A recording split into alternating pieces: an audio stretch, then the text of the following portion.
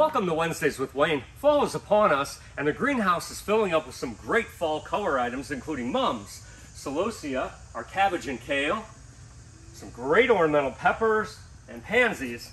But today I really want to focus on ornamental grasses because it's a perfect time to plant them in September and October. You really want to get them established before winter for that winter hardiness and to get them through till spring. So today, again, I'm going to talk about these ornamental grasses. I love them because of their low maintenance qualities, including very little fertility, very little water once established, as well as ease of maintenance. In the springtime, all you simply do is cut them off about 6 inches above the ground in late winter or early spring. I want to talk about a few of my favorites as well as new ones.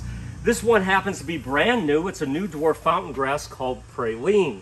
It kind of takes the place of hamlin, which can be very invasive in the landscape.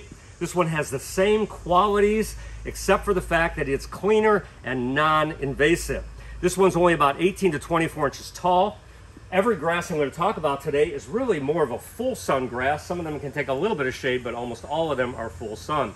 Staying in the short category, this one's a lot of fun. Budalua, or Blonde Ambition grandma grass. You see these interesting seed heads, again about 2.5 foot tall. One of my favorites at my home is this little guy called Sescelaria, or autumn moor grass. This one is about 18 inches, very sustainable, great for salt tolerance, great for drought conditions as well. See the interesting little seed heads on it. Prairie drop seed is in the native category. This one is a straight species, Sporobolus heterolepis. This one is an improved upon variety called Tara, and you notice that it actually keeps itself in shape a little bit better, doesn't splay as much as the common species does. So Tara is a great form of prairie drop seed. Once again, two of my favorites are those of Tanacums, which are the switch grasses. I like both Shenandoah and Cheyenne Sky. You notice the red seed heads on both. You've got some red tinged foliage, especially in Cheyenne Sky. Cheyenne Sky is a little bit shorter than Shenandoah, being about 3 foot tall, whereas Shenandoah is more like 3 to 4 foot tall.